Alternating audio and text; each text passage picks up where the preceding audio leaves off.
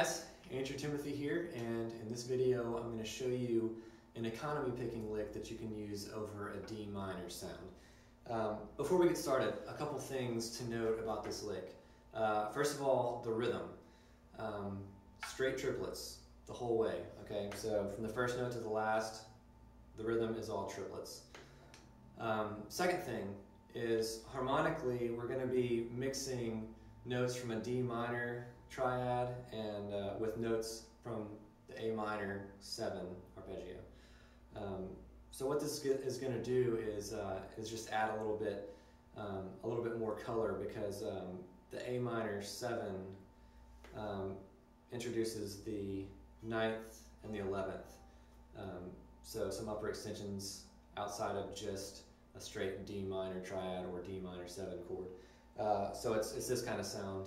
Here's just a D minor 7, and then here's an A minor 7 over D.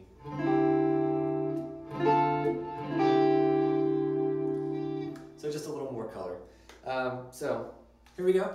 Here is the lick.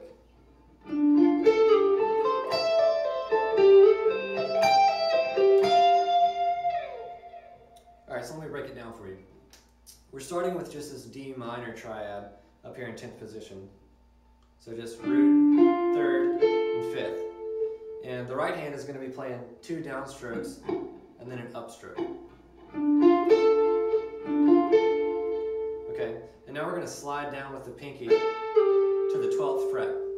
And now we're in position to do the same type thing with this A minor triad right here. So from the top.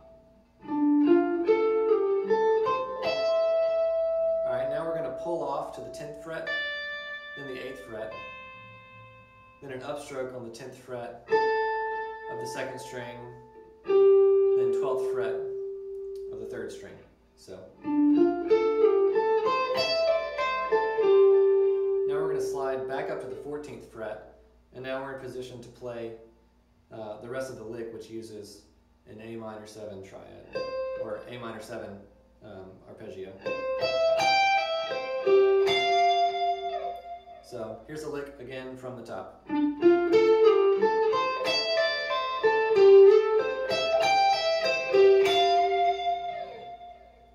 Alright, now I'm going to play a little bit over a backing track for you. The backing track is basically just a static D minor groove. And I'll start by playing the lick a couple times slowly for you, then a couple times at tempo, and then I'll just improvise a little bit and I'll throw the lick in here and there.